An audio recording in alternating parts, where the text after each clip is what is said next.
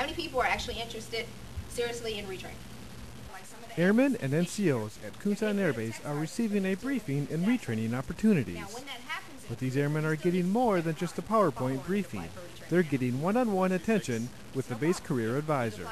Along with the briefing, attendees took the opportunity to talk to over 20 different Air Force specialties, something Staff Sergeant Erica Ronsky wasn't originally able to do. When I came in, I went in open general, and I didn't realize that I would be locked into a job as opposed to actually choosing the job I wanted.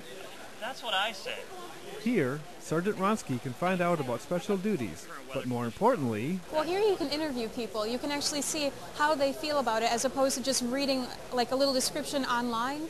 You can see from their reactions if they like their job or not. You can ask them like what to expect and like what the retraining process is going to be like, what their tech school is going to be like. With the Air Force moving everything online, this fair puts a face to the job. Although retraining is an online process now, it's pretty much done virtually. That doesn't give you the opportunity when you see that they need people in a 4RO career field. What is 4RO? What does that mean? This gives you the opportunity to actually sit down with somebody who works in radiology.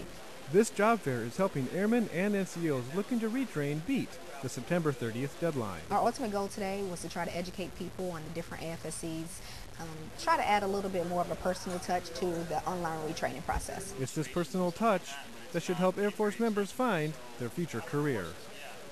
I'm Air Force Sergeant Michael Shocker, Kunsan Air Base, Korea.